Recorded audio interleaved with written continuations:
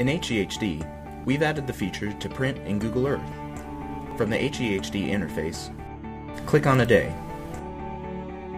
When that day is loaded, this Print in Google Earth link is displayed.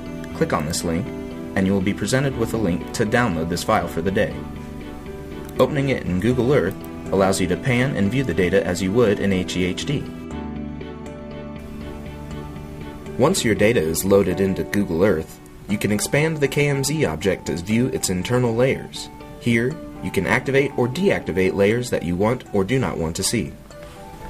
Proceed to File and Print.